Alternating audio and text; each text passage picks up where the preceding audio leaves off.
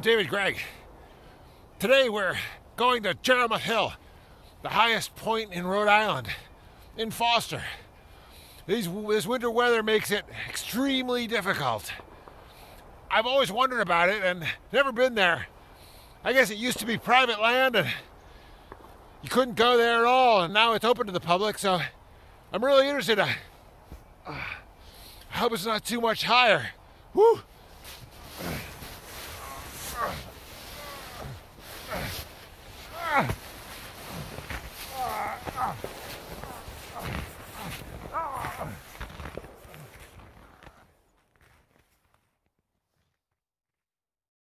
The Rhode Island Natural History Survey presents videos to showcase the animals, plants, geology, and natural systems that surround us, and the people and organizations working to understand and conserve them.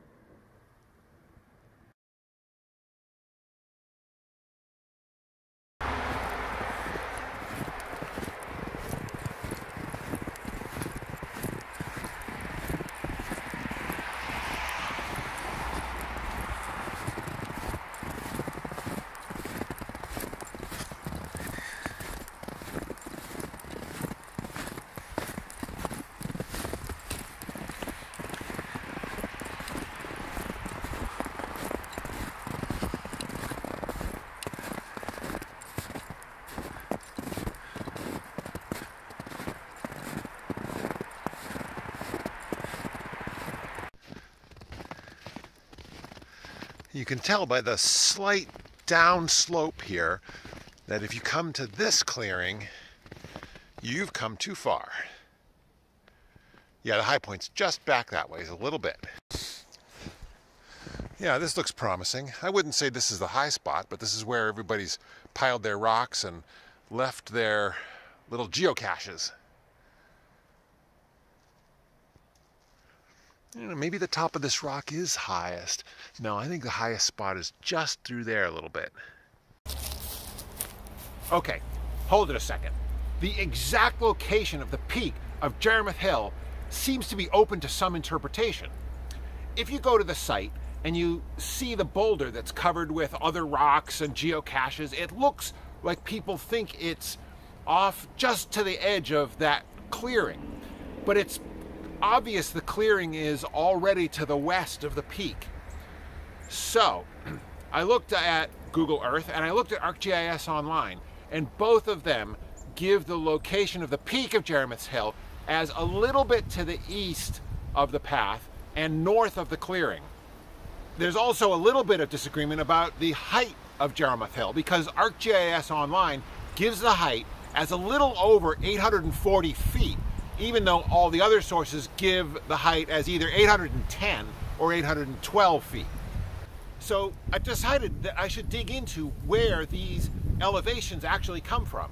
And I asked people at the Environmental Data Center at URI, who are experts in this kind of geography and cartography, and I learned that the height of 840 some feet is actually derived from radar data from a space shuttle mission about 30 years ago. When you look up the accuracy of the radar instrument that was flown on that space shuttle, it's actually not that high. So we also asked some people who are knowledgeable on the history of surveying in Rhode Island, and they agreed that the given height of 812 feet is probably the most accurate that we have. Yeah, this is a high spot. I kind of feel like it should be more monumental, but hey, humans don't have to go around marking up everything. I think this is it. Right here. Yes. Yes, we made it. Quick.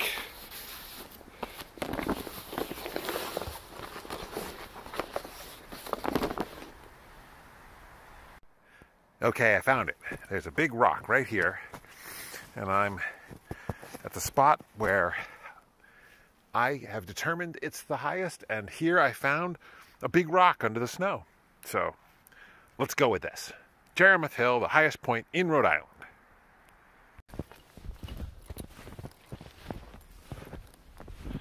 All right, back to the car. Maybe 300 yards off the road.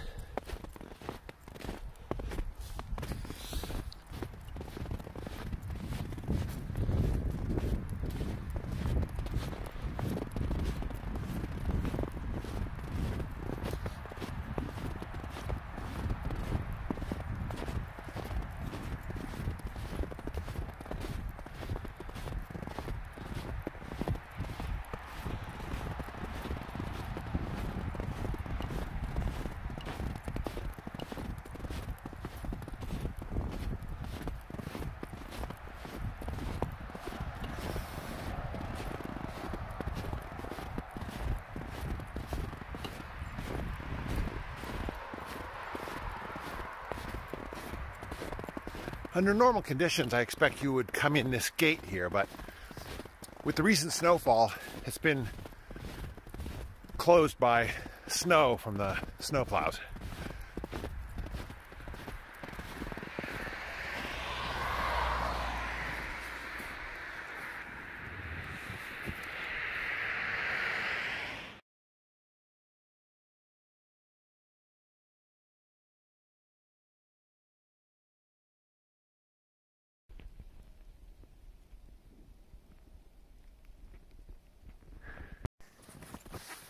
Setting out from the trailhead here at Buck Hill.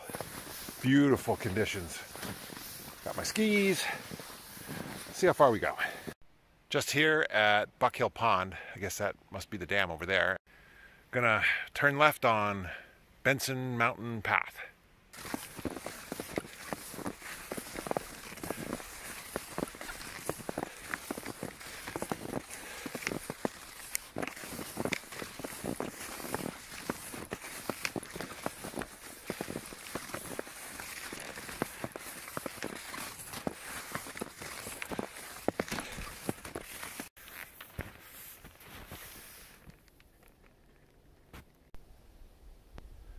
Here's what that woodpecker was working on.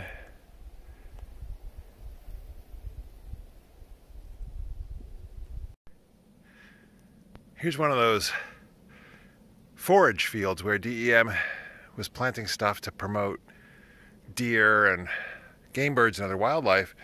Definitely working. Here's the deer track. I don't know if they're still doing that as much anymore as planting wildflowers, native plants, but sure can see it in the woods. And this is one of the early successional habitat cuts that have been made. So there's the regular oak woods on the right, and then this has been cut and allowed to regrow. And take a look at that. Nothing more than about 20 feet, and a lot of little brush and twigs and stuff.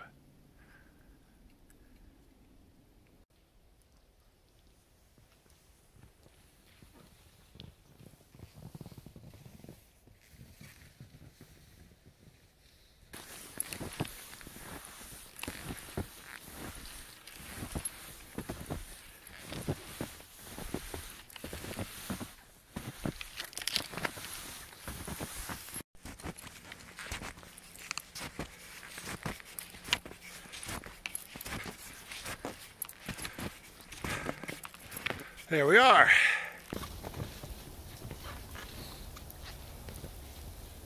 Tri-State Stone! Woo! In Connecticut now. 14 days quarantine. Oh, now I'm in Massachusetts, 14 days more. Quick, get back to Rhode Island. Phew. I made it. Back to Rhode Island. Woo! This is really cool. I only have a couple minutes left on my time limit, so I gotta turn around and get out of here. This is beautiful.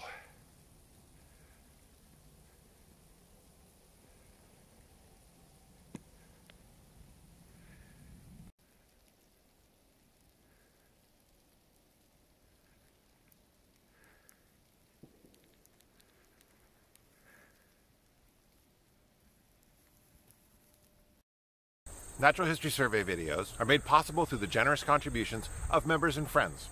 Want to help us do more environmental science and conservation? Hit the like button, share our videos with your circle, subscribe, or make a financial contribution on our website, ranhs.org, or through Patreon. Thanks, and see you out there.